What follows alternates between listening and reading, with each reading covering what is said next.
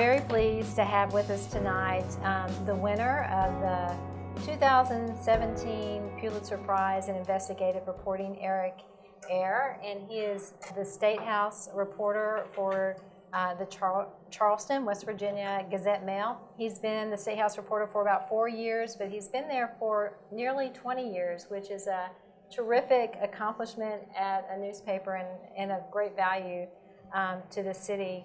He's won several awards. We're very glad that at the last minute they decided to enter the Pulitzers, and this story that he wrote was recognized. And it's not often that a newspaper that size, it's usually the Washington Post, New York Times, or larger news organizations that win the Investigative award. So we're very pleased to have him here. And behind every good reporter is a good lawyer, and he's over here to my right. This is Pat McGINLEY, and he is a professor at West Virginia University School of Law. He teaches law there, but he also, as a public service to the community, does litigation and public interest litigation, and he did pro bono work for the newspaper, both in helping them with their public records request and in court. He has an interesting history. If you talk to him after, he's done a lot of environmental justice work, and he does seminars in access to information at the university, which I think is terrific. So I think we'll just start, Eric, with you, and you can just summarize for us and tell us about the significance and what was found in your reporting, and the significance of the story that was published in December about the drug distributors and their role in the opioid crisis. Sure. A couple of things. One of the successes of the story is we finally had a number on the total number of hydrocodone and oxycodone that were distributed to the statewide, and that number was 780 million doses of hydrocodone and oxycodone, just those two drugs. And the other thing we found is that it seemed like a lot of the southern West Virginia, the coalfield regions, were targeted. You had a disproportionate number of pills going into the most poor and the most rural counties in the state. The other thing that was kind of striking is you had these small towns of 800 people, 400 people, and you had upwards of 10 million pills just with these one small towns. Now, it wasn't like these 400 people were just getting the pills. They were coming from all over. They were coming from Virginia, probably even from Tennessee, from Ohio. And they were all kind of converging. We had lines and lines of cars at these places. And then finally, the other finding we had, which was part of the DEA data that we got, was that as the years progressed, and this was from 2007 to 2012 was the data, the strength of the actual pills was increasing. So if you had OxyContin 10 milligram in 2007, then they were selling more of 20 milligram or 30 milligram, 40 milligram going on up. Particularly actually with the hydrocodone, there was a big increase in the strength of the pills. So that was kind of startling. It's sort of, I asked why that was, and everybody, the experts that I talked to, said it was because, the addict's appetite would increase. They would need stronger pills as time went on to feed the addiction. Right. And so this data had never been published before anywhere in the country, right? Not that we're aware of. What it was every shipment from every drug distributor to every county, and also total number of doses of hydrocodone and oxycodone for every single pharmacy in the state. Right. And in some towns, I mean, the ratios were incredible, the number of people and the number of drugs. Yeah, you had, well, everybody's talked about Kermit, but there's also Gilbert. You had upwards of nearly 9 million doses of just hydrocodone. That's not even including the oxycodone in 2 years to the pharmacy in Kermit. You had like 3 million in 1 year to a pharmacy in a town of 800 in Gilbert. So that was just unbelievable, and then the numbers of pills that were going to just these small mom and pop pharmacies. Right. So I mean, it was really stunning the amount of drugs that were flowing into some of these places from the drug distributors. And what was the reaction to the story, and what did people say about it? Well, the first reaction is actually before I could even get it published, the Board of Pharmacy changed some rules. They weren't tracking what's called suspicious orders, and those are orders of an unusual size and frequency. So they weren't tracking them. They decided that they would track that and report that to our Attorney General's office and to the state police. The other thing was there was these, a lot of the small towns and cities decided to sue the drug distributors. That's still ongoing, and since then there's been a number of states and Indian reservations, et cetera, that are suing. And then finally, most recently, there's been a big congressional investigation where they're trying to get more updated numbers, updated data, and they seem to be pretty serious. They're going after particularly the ones that seem to have targeted southern West Virginia. And so, were the drug distributors aware that so much was going in because there were more than a few drug distributors to each, or did they know? Did they alert anyone? They didn't alert anyone. The explanation that I got from them was that they were more concerned about specific smaller orders on a daily basis, and that they weren't looking at the yearly totals, that kind of that we had gotten. They were just more focused on, a shipment on a Wednesday. If somebody ordered a really big shipment on a Wednesday, that's something they might have taken a look at, but they weren't looking at the big picture at that time. Now, since then, they say they have new modules in place or different thresholds where they're trying to monitor this. It really revealed sort of what was happening and how these drugs were getting out, but the data was not easy to get, and the newspaper intervened in the lawsuit, actually, and that's what led to the data being released. And Pat, maybe you can talk about that. Yeah, that was something I was involved in. There was a backstory that we might get into later, but Eric called me and said there's a lawsuit that was filed in West Virginia by the state attorney general in 2012.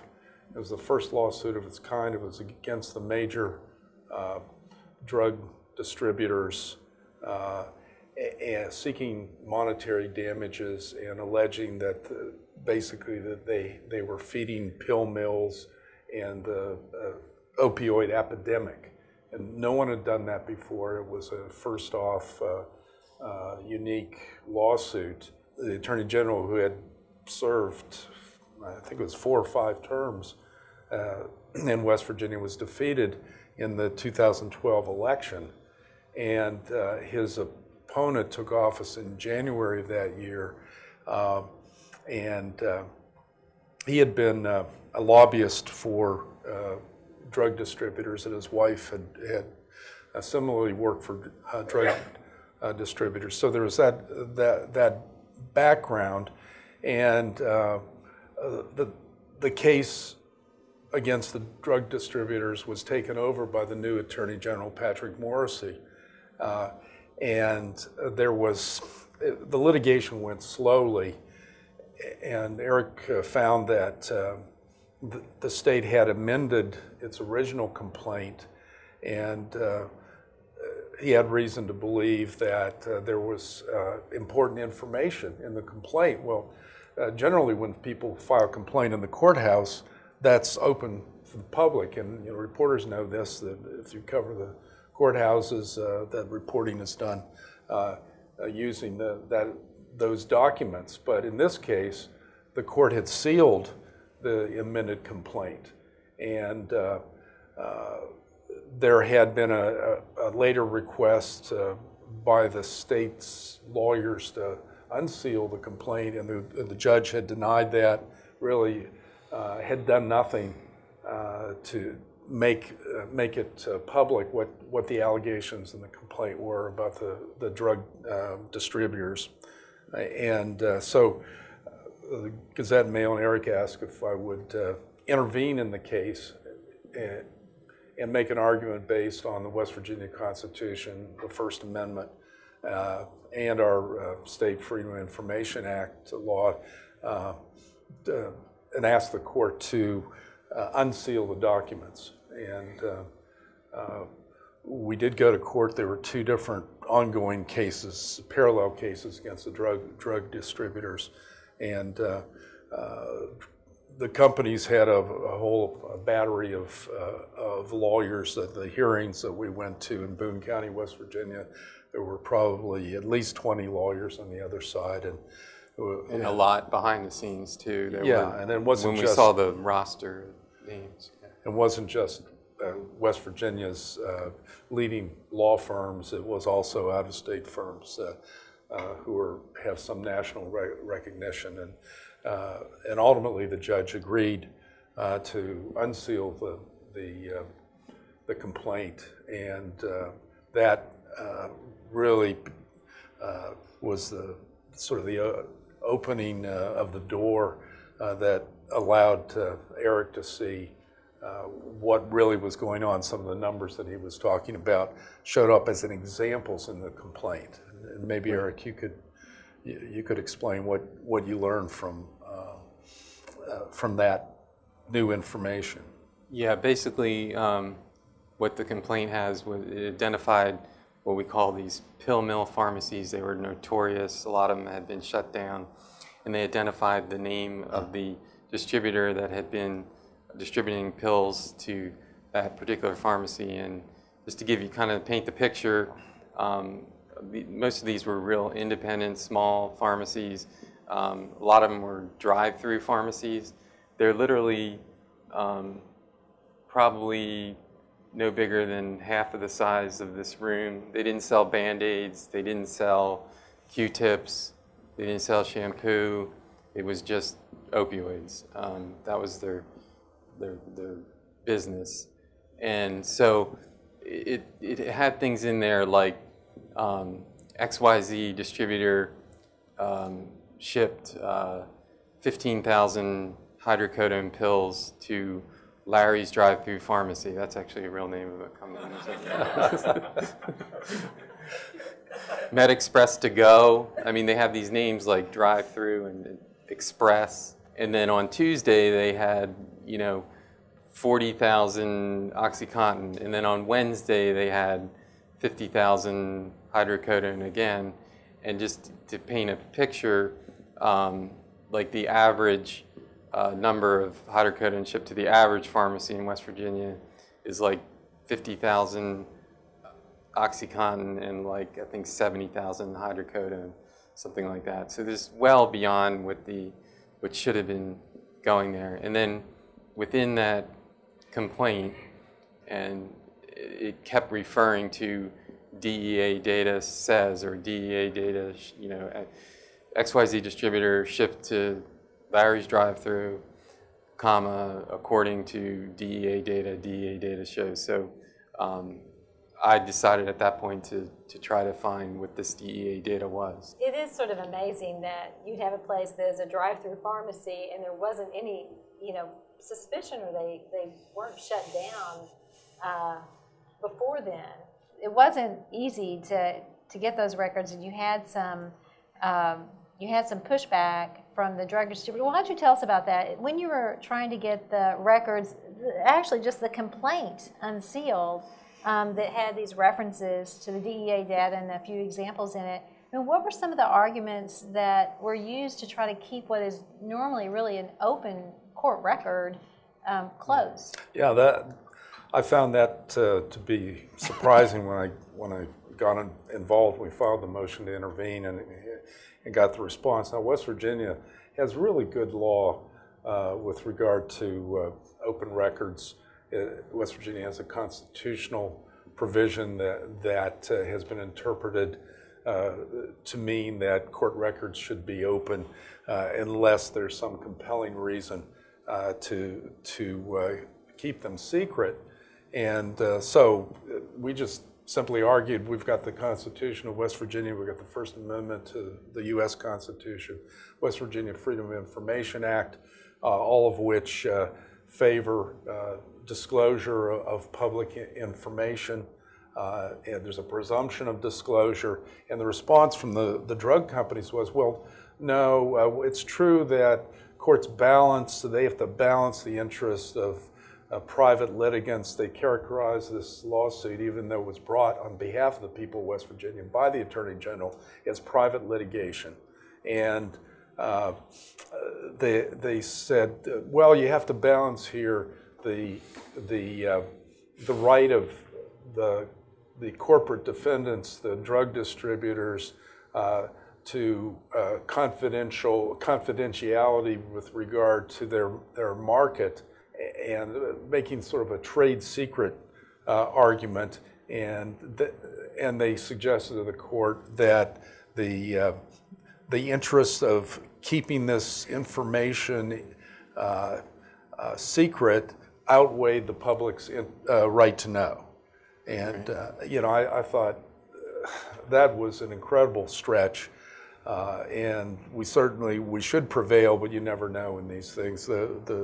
The judge was very open to the arguments. He listened and was very careful in his analysis, but ultimately he wrote a very strong opinion and ordered the complaint to be released. They also lambasted us to saying that the Gazette Mail had no right to be in the case, and scolded us for sticking our intrusive journalistic nose into their particular thing. They came back and they said, well, we really want to release this information except for 18 words. And frankly, I didn't know what was going on. I still don't know. Well, no, it was number. It turned out when it was unsealed, it wasn't words, it was the specific numbers. Oh, yeah, well, that's why it was. But when they said words, I was like, what do you mean? What are what 18 words are you? And I think the judge's response was like ours. What are you talking about? Right. Well, we had to have an extra conference call. Right. But the judge rejected it really out of hand. But legal fees for these drug companies had to be extraordinarily high. And what was at stake for them was, it's no wonder when we finally got the information, the full information, why they were trying to conceal it. And so they had argued it would hurt them with their competitors, but they also argued that it could help criminals if the information got out, if I remember from the stories. That's, I mean, you can't make this up. There were lots of arguments. Yes, yeah, absolutely. And it could hurt patients who wouldn't have access to pain medication.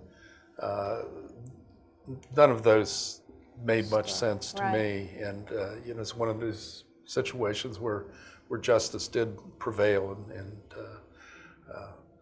albeit what we learned was shocking, stunning to me. When I first read Eric's pieces that won the Pulitzer, I wrote to him and I said, I'm angry, I'm shocked. Because I didn't know all the pieces. Yeah, I hadn't shared the numbers, the full numbers from the DEA. Yeah. So then once you had the court document, the complaint unsealed, and you had some phrases in there, and you realized that there was DEA data that would show how many pills were going specifically where in the state. What did you do next? We filed a FOIA in August 2016, early August. And we were met with a response saying something along the lines of, we'll search for those records and we'll look for them, and if and when we find them, we'll let you know. And you filed the FOIA with? Yeah, with the Attorney General's office. The 5-day limit would pass, and then... Well, the 5-day limit is, the law requires a response from the government agency within 5 working days.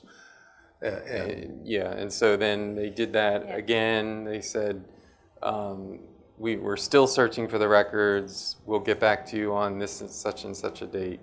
Then they did it again. Then Pat came up with the idea, well, FOIA for asking them for shows something that shows they're actually doing a search for this DEA data. I wrote that down. Yeah. I think that's good.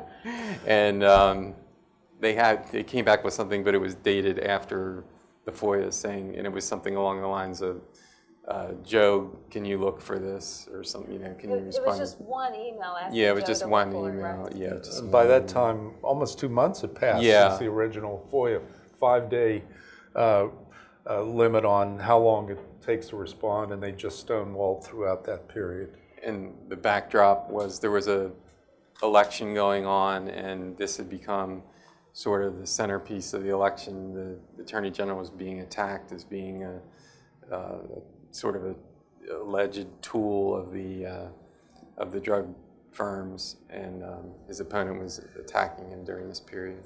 Right. So this Attorney General, and I just want to talk a little bit about the Attorney General, because this was not your first go around with him on this case and trying to get information. Why don't you talk about really before you intervened in the lawsuit, and what kind of pushback and obstacles that you faced? Yeah, the first time we found out about, the first time I even learned what a drug distributor was in July 2013, and we got a tip that a company called Cardinal Health had paid for the inaugural ceremony of the newly elected Attorney General.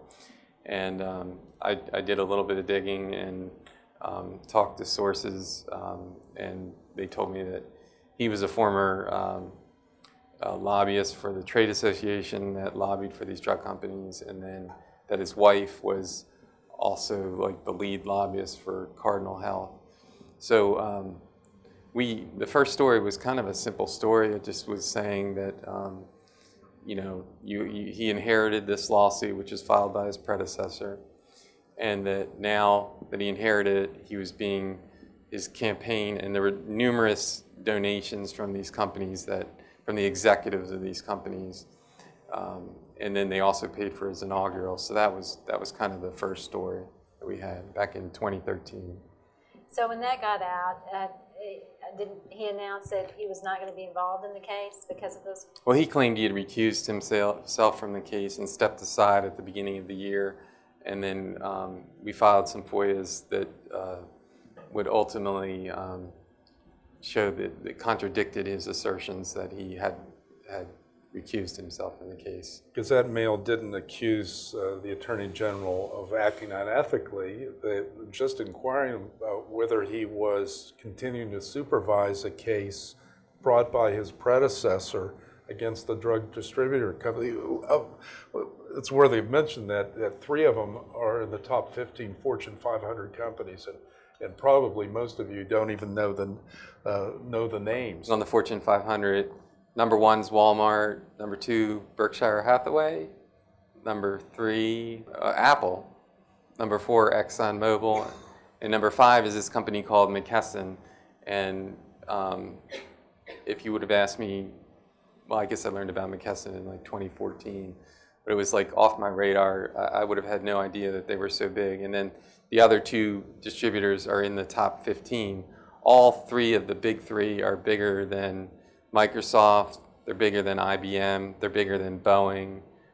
Billion-dollar corporation. The McKesson CEO, I believe, there'd been stories about him. He was the highest paid CEO in the country. At one point got compensation over $200 million with bonuses and all that stuff. After Eric's initial FOIA request did uncover some information that seemed pretty clear to indicate that the Attorney General, rather than recusing himself from supervising this case because he had connections, his wife had connections, before he was elected to the defendants in the case, that he continued to supervise it, and that's something the public had a right to know. And so the editor of the Gazette, Eric, asked me to follow up and see what I could do, because I've done FOIA litigation. And I probably was a little too nice. I wrote letters and contacted the Attorney General's office. The response from the Deputy Attorney General was basically to stonewall. And I thought it was important to make a paper trail. And so I had this months of correspondence back and forth and phone calls. And they started out by saying, if we had the information you requested, it would be exempt. And my response to that was, well, no, you have to look for it. And then you have to tell me what the exemption is. And so it was inching along with me reminding the Deputy Attorney General that the cover-up is always worse than the original sin. But this stretched into from September to the next spring.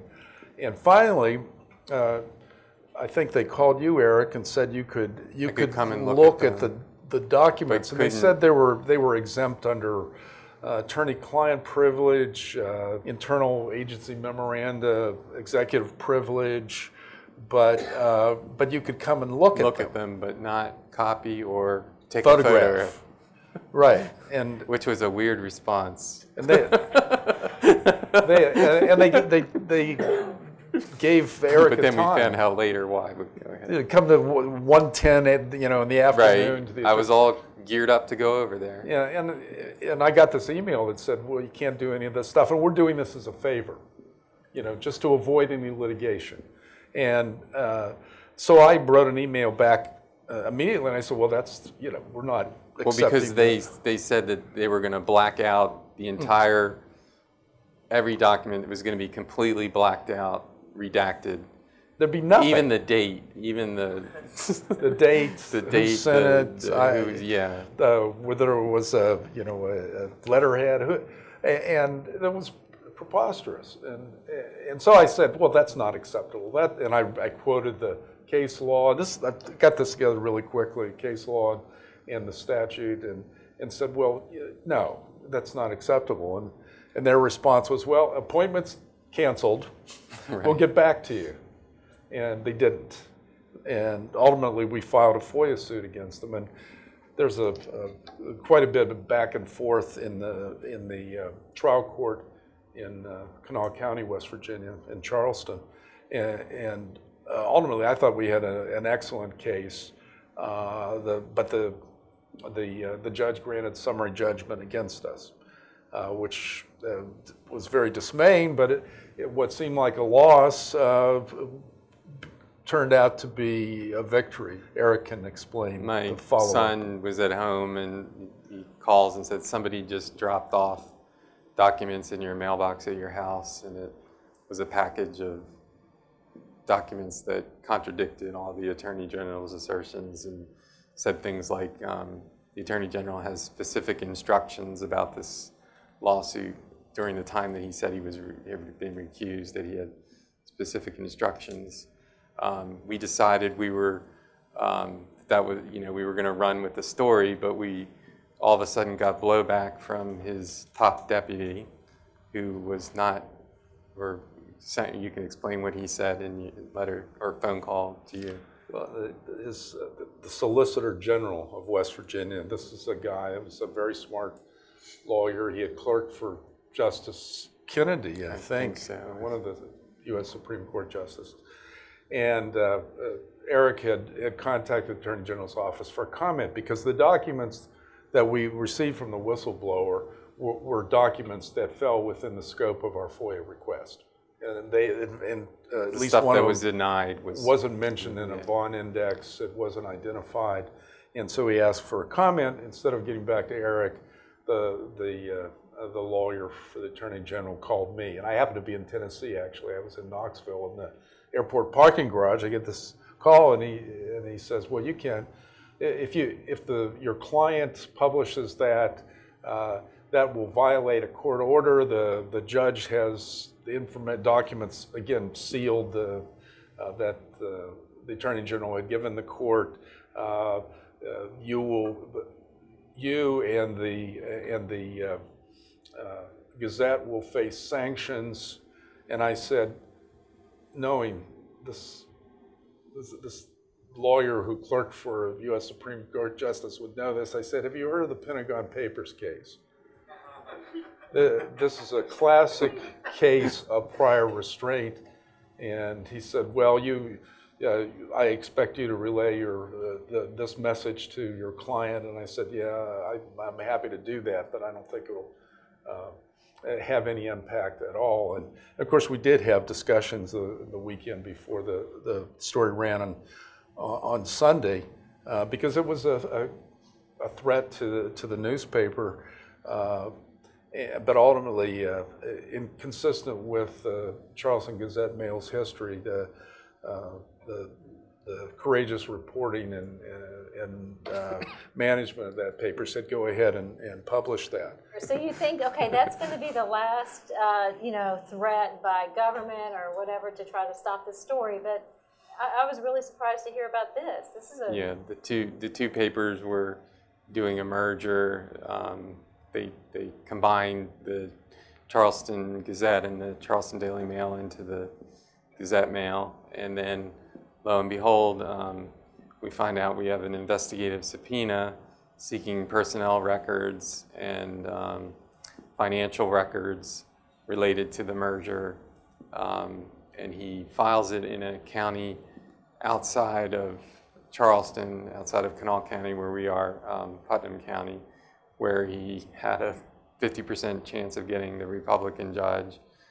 He got the Democratic judge, and his investigation and his efforts to put a halt to the merger were thrown out by the judge. And this is he being the Attorney General. Yeah. And it was an antitrust case against the newspaper, and it just, as the court found, it had no real basis in law or fact, but it required the paper to defend itself, the cost of litigation, and so forth. I'm not an antitrust person. I couldn't do that, but Yeah.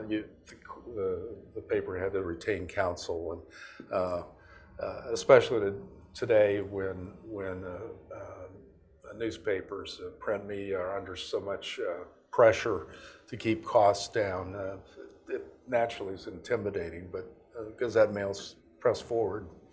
So you really understand when the Pulitzer board talked about being able to prevail in this story in the face of serious opposition that came from a couple different places, and the Attorney General has gone on, and he eventually sort of championed the fight against the opioid crisis, and he's running for office. Yeah, and just today you guys probably saw Steve Bannon has, I don't know if the right word is endorsed, but thrown his support to the Attorney General after he was on Breitbart radio. He's running for the U.S. Senate. Against Senator Joe Manchin. Yeah. He's got primary opposition. So it's interesting. During this whole process, did you ever just feel completely intimidated, or threatened? I'm sure there were moments when your paper thought, especially when they had an antitrust investigation launched against them by the AG, but right. I'm interested in... I just plowed forward. I consider it just doing my job and doing the day-to-day coverage.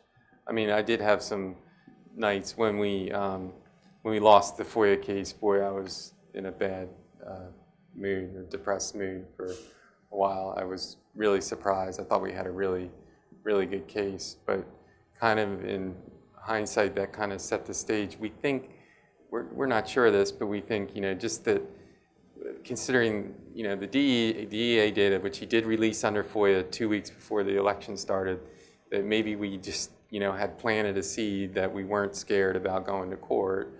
We were serious.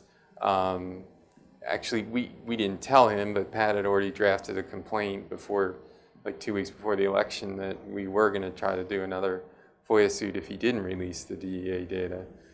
I don't know what was in his mind at the time, but at least he won by 10 points, but the polls at the time were apparently close. So I think it entered his mind if he continued to stonewall us and not release that data, that he would be, tarnished by his Democratic opponent as being beholden to the drug industry. And in fact, his opponent had television ads throughout West Virginia accusing the Attorney General of being a tool of the drug industry.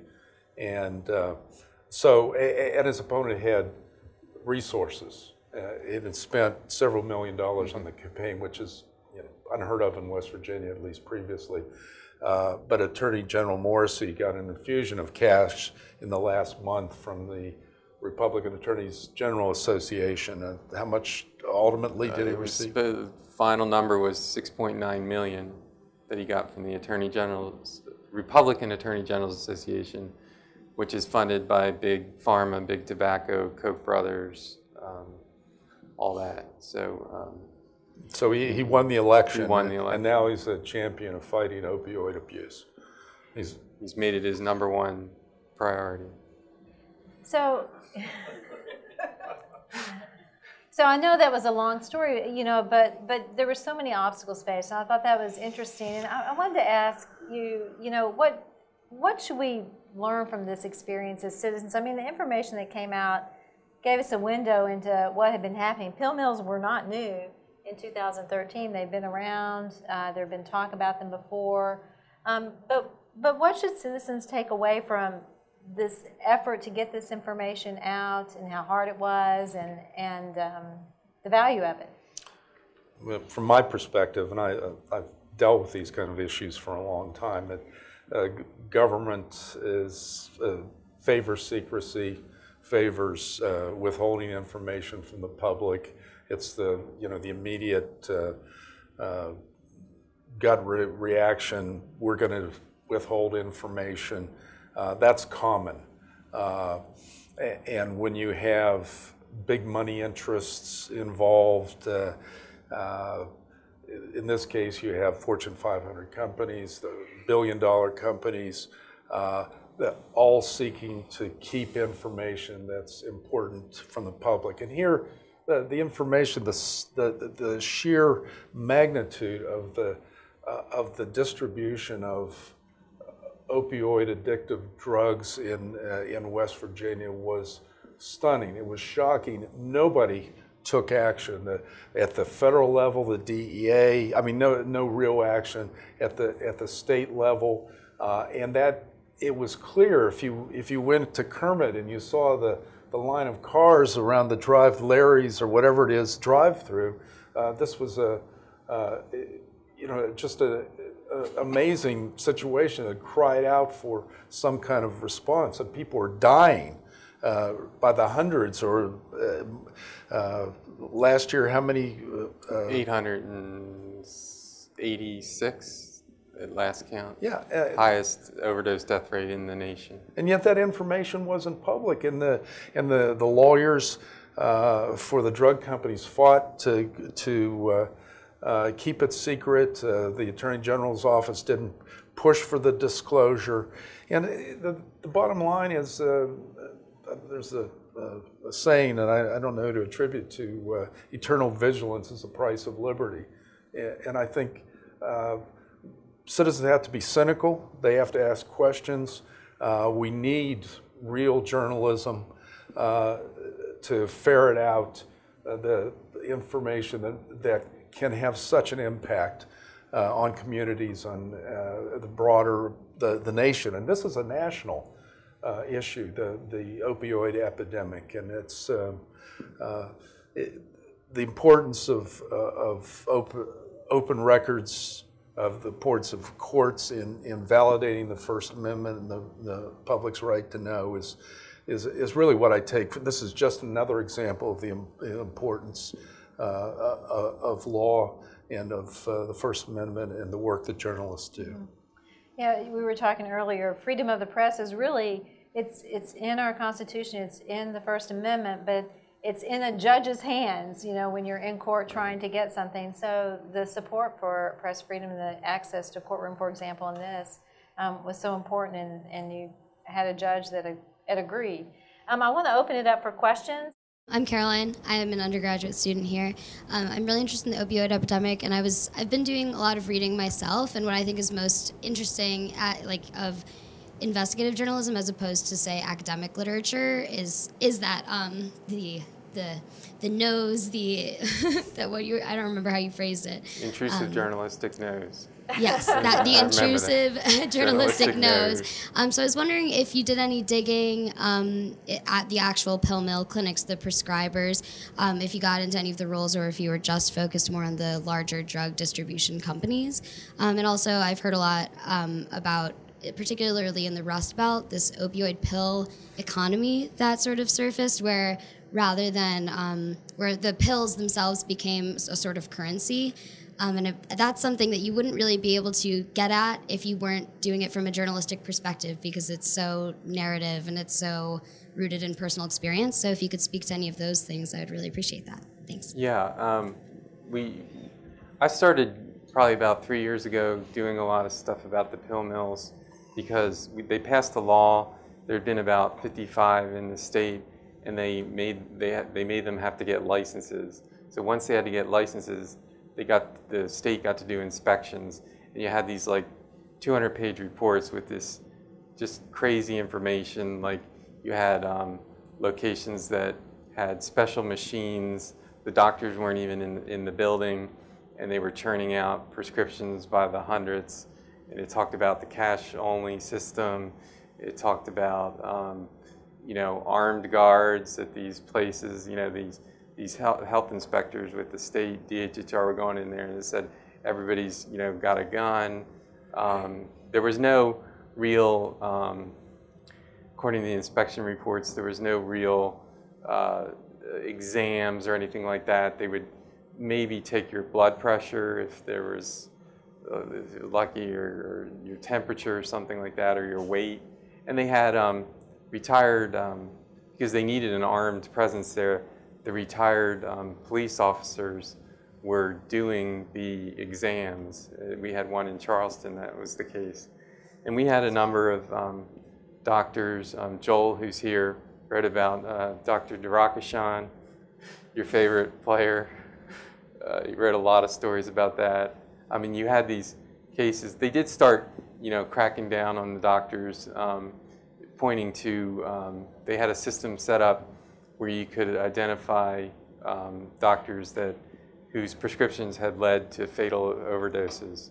So they did that. I will say that we did this session earlier today at Middle Tennessee State University, and afterward a student came up and said that they had given him a prescription after he had his wisdom teeth out, and he got like 12 pills, and he said, I didn't need them at all. It was, he didn't use them, but someone came up to him at some point and asked him if he would sell them, and so there is that, and certainly there have been stories about even elderly people who have had prescriptions and have sold them who need the money. So, and I think that with these drive-thrus, what you were describing, I mean, clearly not everybody had a prescription and needed it. Mentioning the pharmacies and physicians and their culpability, and they certainly there's plenty of culpability there.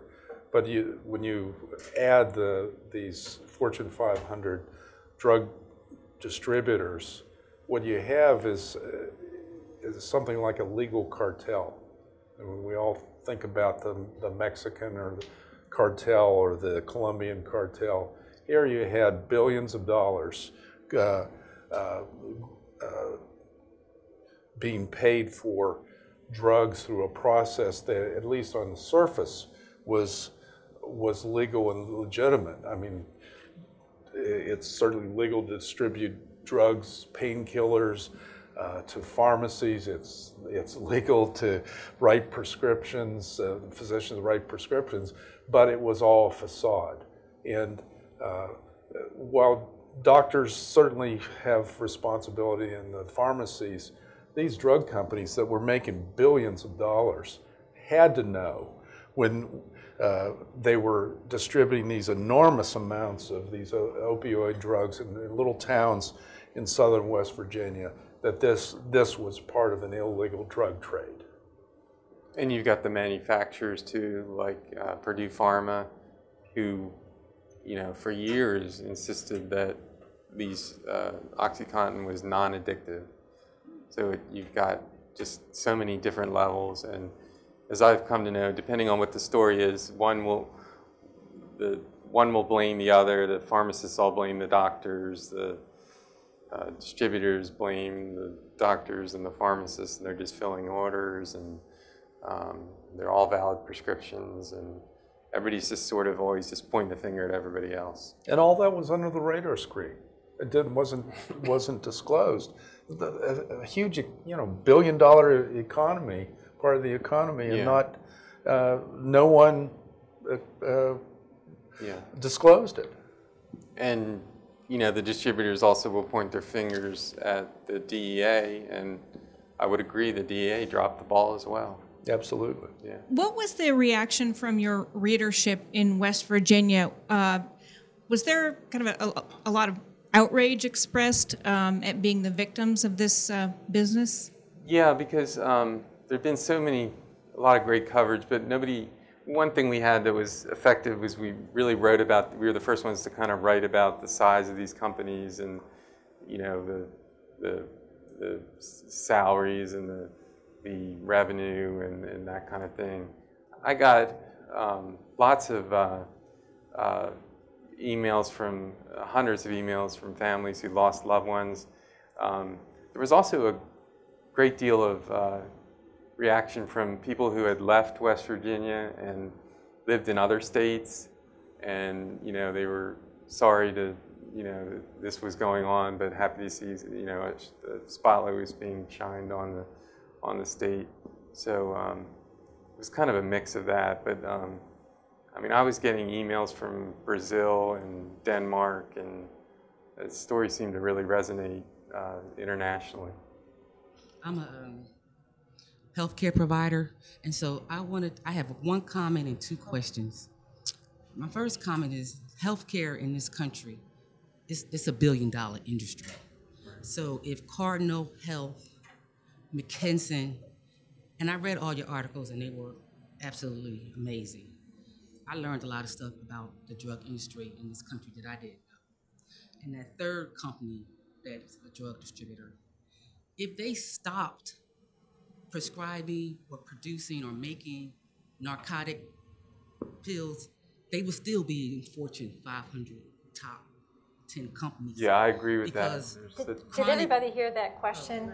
You're absolutely correct. Yeah, it's they're not just opioids are what 8 or 9% of their total. These aren't companies that just distribute opioids. Right. They distribute medical equipment, IV bags to hospitals, and it just shows. I don't know about you, but does it show the appetite or the enormous amount of prescription drugs that we consume? It's the enormous amount of prescription drugs that we consume in this country. As a country, right. And chronic illness in this country is a $1 billion industry. And our country focuses more on tertiary medicine, which is treatment after the illness, than preventive medicine. And until we change that paradigm, McKinsey and Cardinal Health, they're going to continue to make billions of dollars. Yeah, the one, the Cardinal Health and AmerisourceBergen, I saw between 2016 and the latest Forbes 500, they had moved up. So they're doing really well. The mom and pop pharmacies, were they placing orders based on demand, or were they just saying, I'm going to order 50,000 oxycodone pills? And how much were that order? If they placed an order for 50,000 narcotic pills, what was the price of that order? Do you know that? What the price was? Of the order. No, I don't know what the price. There was nothing in the data showed the value. Although I will say one thing that I came upon. There's another company called Miami Lucan that was just targeted by this congressional investigation, and I found some bankruptcy records, and this pharmacy in a town of 400 people was buying $3 million or more of prescription drugs per year over the course of 6 years, so $18 million in a town of 400 people. So they could purchase narcotics not based on demand. Right. Okay. And then my third and last question is, since you uncovered all this and all this transparency, has the opioid death rate in West Virginia, has it gone down? No, it's gone way up because of the switch to the heroin and now the fentanyl. People are already addicted to the prescription opioids, so many of them where they have to go to heroin and fentanyl. I wonder if you have any insight as to why the federal and state agencies who are collecting this data were doing nothing with it.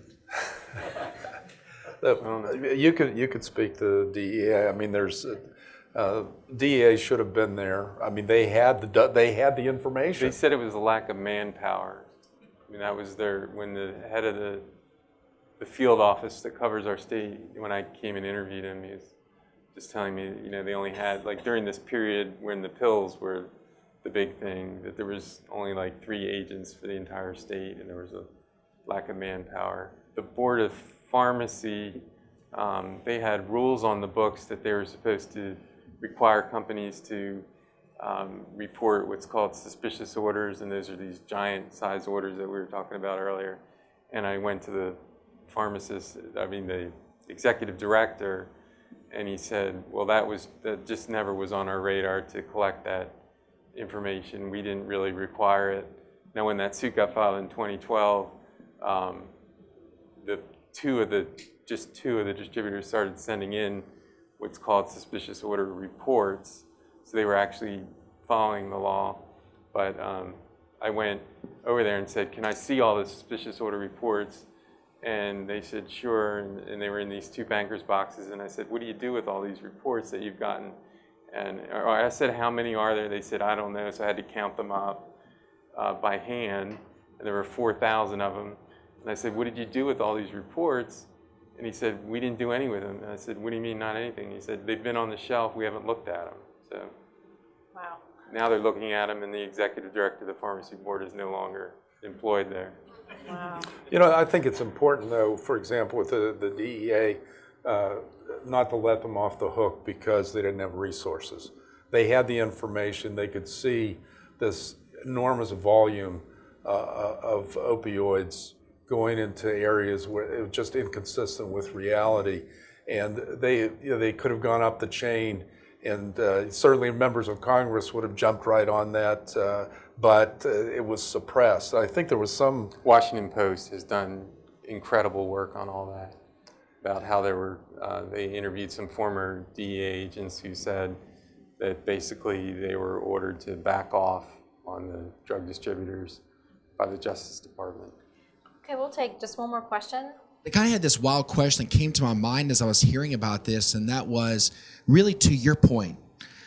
Is Narcan a great tool? Does it set up the stage for the opioid world to continue to exist and really thrive from something like this? Does that make sense? Or are we truly addressing an issue that we should be able to address? My personal opinion is it's the earlier. I think that Narcan, even though it does help people and it has saved lives, is implementing those instruments in public arenas in West Virginia, for example.